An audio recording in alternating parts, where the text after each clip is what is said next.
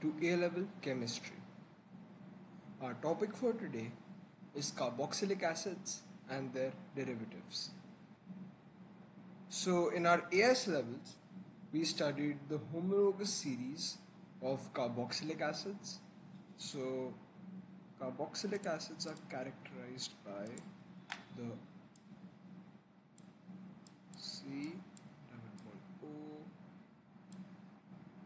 this carbon double bonded to a single bonded to an oxygen, which is single bonded to a hydrogen. So this is an OH group. So this group is called a carboxylic acid group, and that's what we studied in our AS levels and our IGCSEs.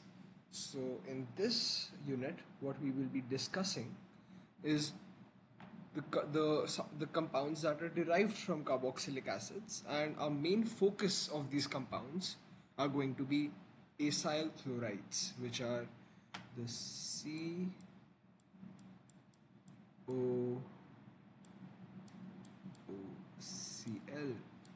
not O, sorry, CO, and here we have Cl. So instead of an OH group, we have a chlorine atom. So this is an acyl chloride. So for example, if I have a CH3, CH2 here, I have this is called propanoic acid. Prop because we have 3 carbon atoms in the main chain, and propanoic acid. So it's acid because of the carboxylic acid group. So it becomes PROPAON.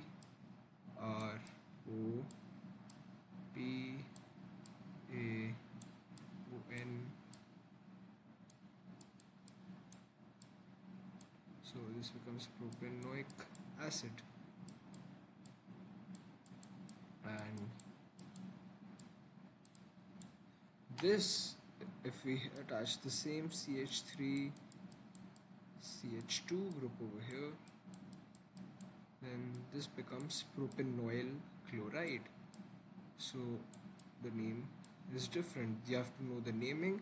We have the same prop because 3 carbon atoms in the main chain, and instead of anoic, which is here, we have anoyl. So propanoyl chloride.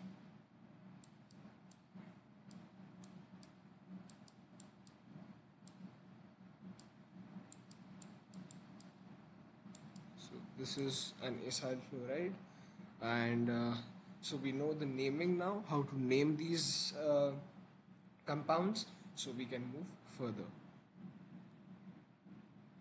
So the acidity of carboxylic acids. So why are they called acids? Because if you remember, when we studied the Bronsted-Lowry definition of an acid, we know that acids are proton donors. So what happens is, let me take the same propanoic acid. When I add it to water,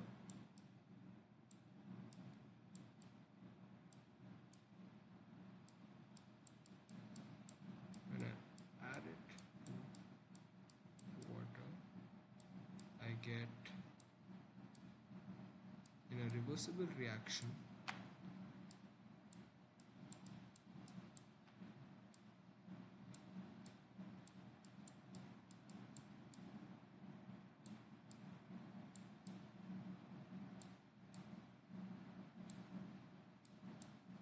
so I get a carboxylate ion.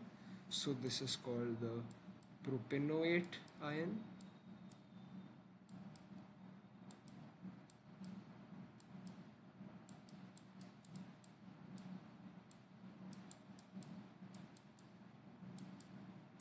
And along with this, I get a hydronium ion, which is H3O plus hydronium. So basically what happens here is that my propanoic acid molecule donates an H plus ion to the water molecule.